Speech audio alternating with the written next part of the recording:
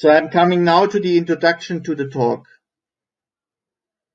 So it is well known that injection molding of thermoplastic polymer components is state-of-the-art in production plants.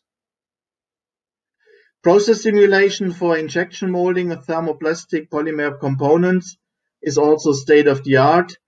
There are different commercial codes on the market, several of them claiming to be the benchmark for all others.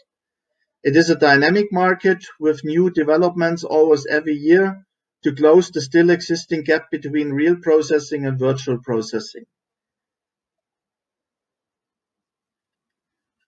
Artificial intelligence, machine learning, data-driven methods have entered the scene to make complex processes more efficient. With hybrid modeling approach, data from different sources can be used to feed an intelligent AI/ML system. Bosch claims to become one of the leading Internet of Things companies in the world and is centralizing forces in research and development to incorporate traditional complex processes with AI/ML methods. The motivation. Injection molding also plays an important role at Bosch to manufacture polymer parts. We have around 500 injection molding machines worldwide.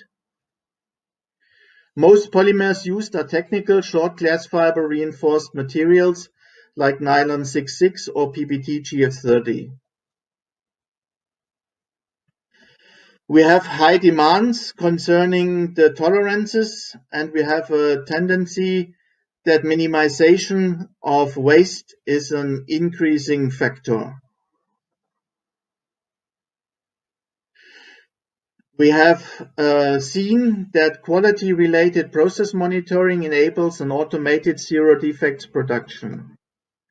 We had preliminary work on process monitoring and control with partners, where we showed that with the help of neural networks, it is possible to control an injection molding machine based on quality data predicted by the system and with an automatic setup of input parameters on the machine according to the closed loop control. There was, however, a big disadvantage of the system. This was the enormous amount of data that has to be gathered for such neural networks on the shop floor for training and validation. Our hope is that simulation can overcome this drawback, this limitation, to enrich the database without producing waste on the machine with a low CO2 footprint.